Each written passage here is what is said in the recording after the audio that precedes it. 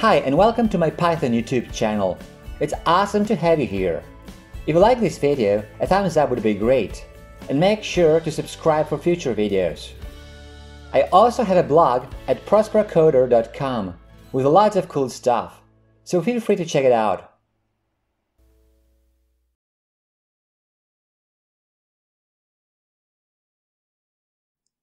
In the previous part, we were talking in general about canvas, coordinate space, and canvas drawing instructions, so vertex instructions and context instructions. In this part, we'll concentrate on the vertex instructions that we use to draw basic shapes on a widget. In order to draw a shape, we have to choose a widget we want to draw it on. Let's create a simple file, which will not be included in our project, that we can use to practice. Let's name it test.py.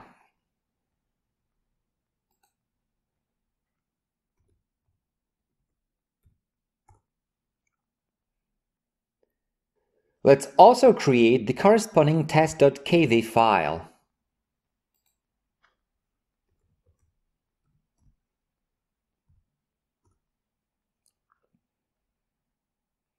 Here, the actual drawing will be done. Now, the root widget is going to be a 2x2 grid layout in which we will draw 4 shapes. They're going to be all white for now, which we will be able to change after we discuss colors. Now, I'm not going to type the whole Kivy code in one go, but rather piece by piece so that you can see exactly what's going on. Let's start with the Python code though, which is pretty simple and straightforward. Here it is in our test.py file. So here we have our imports, and here's our root widget that inherits from box layout. And now let's start our Kivy file and draw the first shape, a rectangle. So let's type in some initial code. Something like this. So here's our root widget. It's a vertical box layout.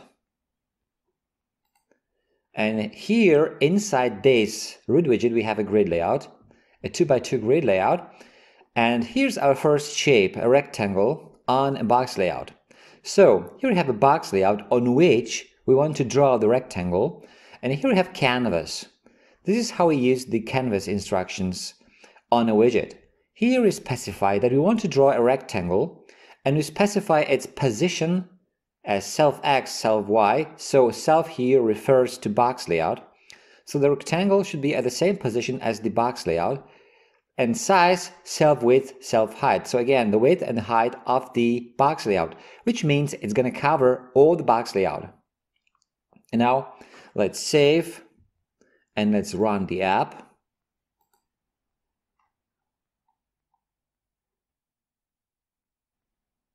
Here we have the box layout and the rectangle on the box layout, which occupies the whole area of the box layout. And this black perimeter here is only visible because we added some padding. Next, let's draw an ellipse. So let's continue with our code. We just add to the grid layout. So the first shape is our rectangle. Now the second shape is an ellipse on a button. So we need a button, and here canvas, which is the canvas of the button. Here we want an ellipse to be drawn with the position set to self center x minus 50. So this is the center x property of button minus 50 and self center y minus 25. And the size should be 100 by 60. So from now on, I'm going to add small snippets with code for each particular shape. Just add them below the code that you added before, watching the indentation, like here. Now, if you run this code now, let's save and run. You will see the two shapes. So, the box layout with the rectangle and the button with the ellipse. So this is a box layout and this is a button. You can click on it and you can see that it just works like a button. Now each occupies half the available space. And now let's draw a line, or better 2 lines. A line is basically a sequence of points. Each point is a pair of x and y coordinates.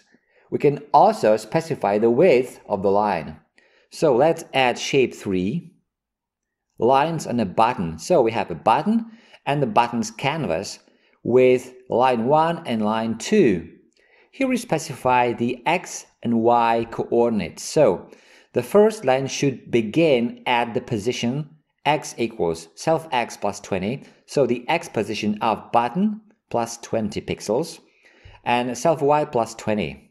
So self here refers to button. Now the second point should be at these two coordinates x and y. The width of the line should be 4. Now the second line specifies the coordinates of the points. So x equals 200, y equals 200. This is the first point. This is the second point, xy, the third point, xy, and the fourth point, xy. Let's save and let's run it.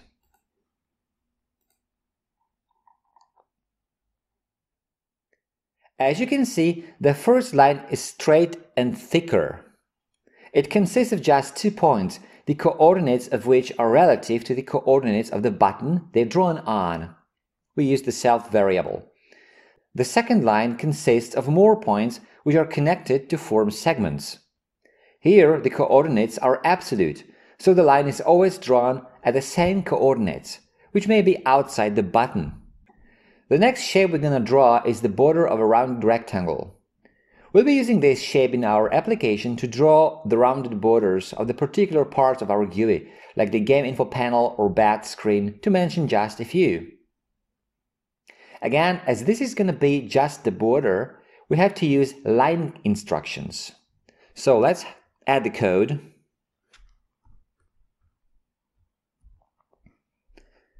So this time we want to draw a border of a rounded rectangle on a button. So we have the button and canvas, a line. And here we have the rounded rectangle property, which specifies the x and y coordinates, x and y, and then the width and height of the rounded rectangle and the radius. So let's save and run. Here you can see the rounded rectangle, the outline or the border of the rounded rectangle. Now, these are just a couple examples. There are lots of other vertex instructions that let you draw other shapes, but I think you have the general idea now how it works. In the next part, we'll add rounded rectangles, or rather just the borders, to our app. Okay, that's it for this video. If you like it, a thumbs up would be great. Also, make sure to subscribe for future videos. If you want to leave a comment or ask a question, you're welcome to do so. Thanks for watching.